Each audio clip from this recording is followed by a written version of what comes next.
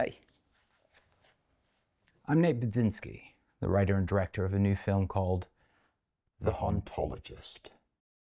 It tells the story of an introverted loner who accidentally inherits a vast country estate, only to discover that it's haunted by the ghosts of revolutionaries, despots, and visionaries.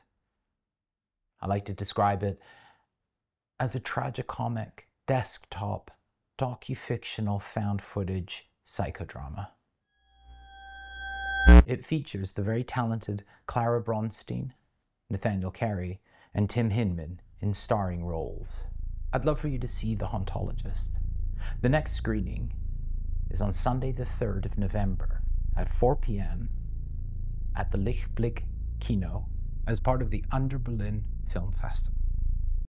Have a safe and happy